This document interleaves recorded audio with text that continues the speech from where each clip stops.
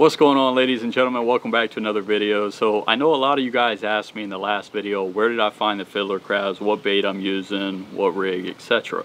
So I figured I'd do another video today showing you some of the methods I use in order to locate the best baits for sheepshead particularly. Now you'll see here that I was scraping the piling and I was using this little scraper. So you can get these right at Home Depot or any hardware store really. And what you do is you get down there and you scrape the barnacles. Now, I'm very particular about the barnacle. You want it to be these barnacles here. And it's very important because these are the barnacles that they really favor. And you can use just these barnacles, but the idea is to chum them up first by knocking a few off into the water and then putting this down there with them.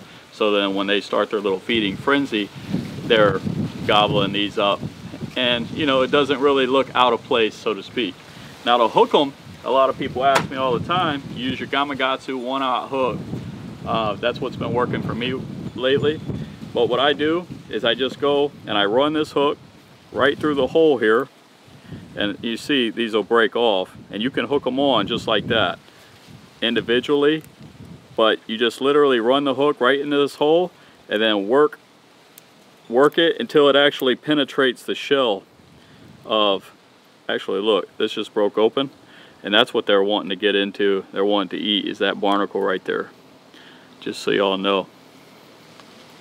Anyhow, put it right through that hole and just work it right through it until it penetrates it. And what's really nice is I free line. You don't need a lot of weight with this because the weight is already here. This is almost equivalent to like a 1/4 ounce sinker, so to speak. So it just falls right next to the piling, and once you get that subtle hit, you set the hook and it's on like Donkey Kong.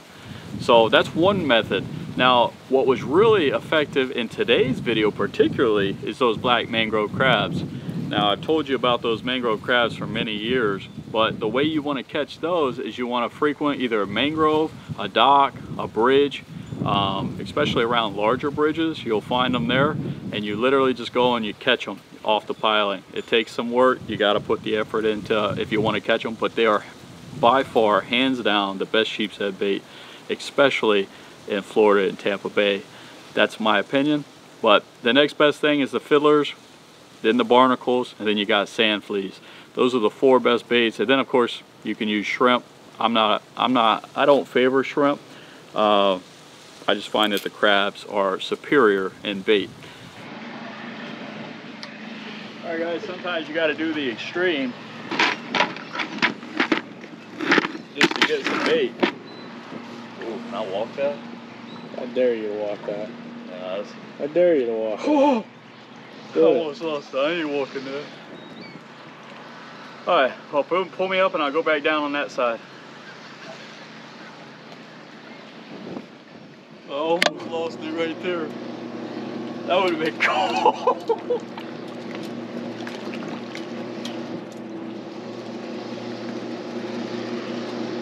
Dude, just keep playing. Chris, What? It's going down, you idiot. I gotta wait a second before it changes.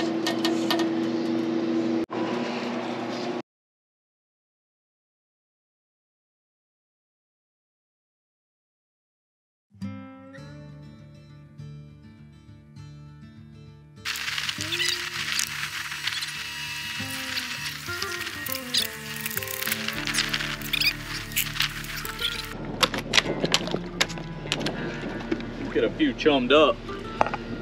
That should help get them started here. Man, we got, I'm pretty sure, more than enough.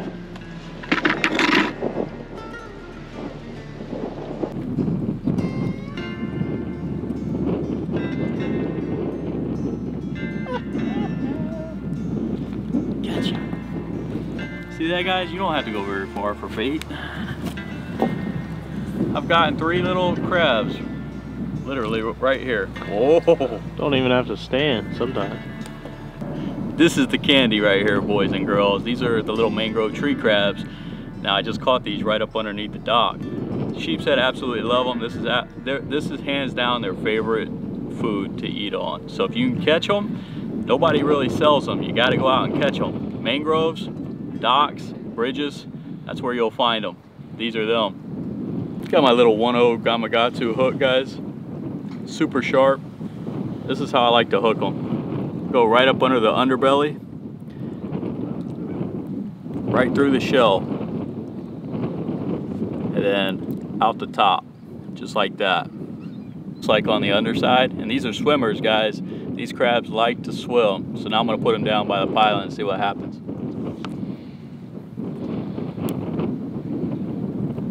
He's swimming. He's swimming. Oh my god!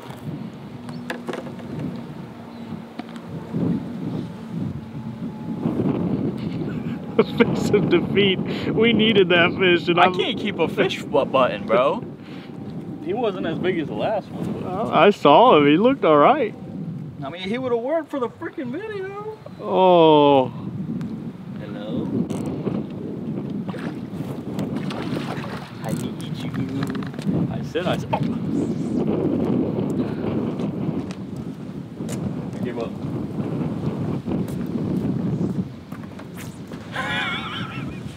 Dude, what is going on right now? Dude, I got a barb on this thing.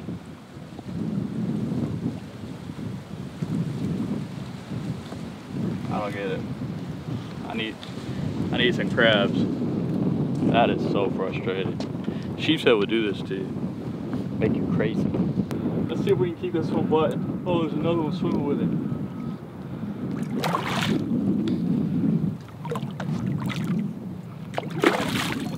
Oh, he's a good one. He's a good one. Definitely a keeper.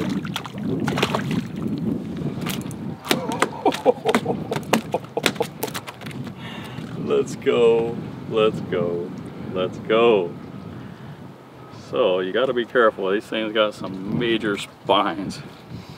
He's all wrapped up weird. Look at that. So I wanted to show you guys this 1/0 hook. You see how crazy their teeth is. So circle hook is not always ideal. Actually, I got him on the outside of that lip, and that works really well. But look, the reason a circle hook a lot of times won't work is because it's going into those teeth. And I like a J hook so I can really set it and get it up in there. And I mean, but that was perfect in the lip right there. So I just wanted to show you guys that. That's a good 12, 13 inch, maybe a little bit bigger. Might be a 14 inch sheepshead. Beautiful, but check out them teeth.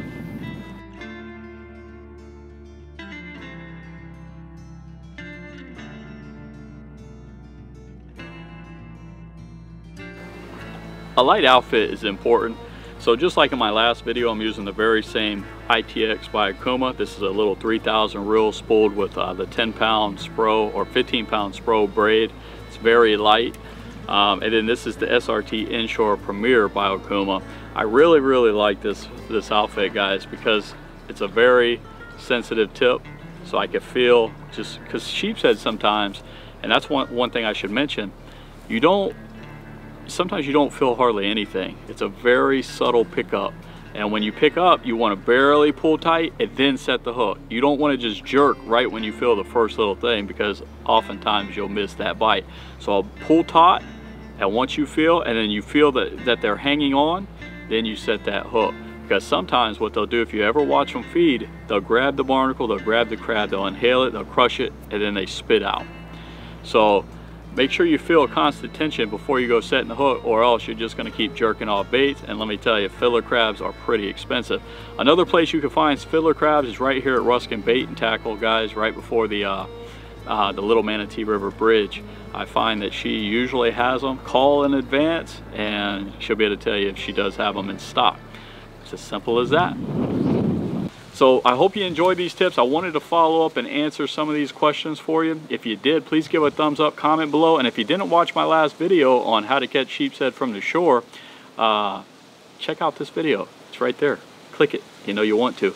Hey, give a thumbs up, share, comment, subscribe if you haven't already. Till next time, we'll see you on the water.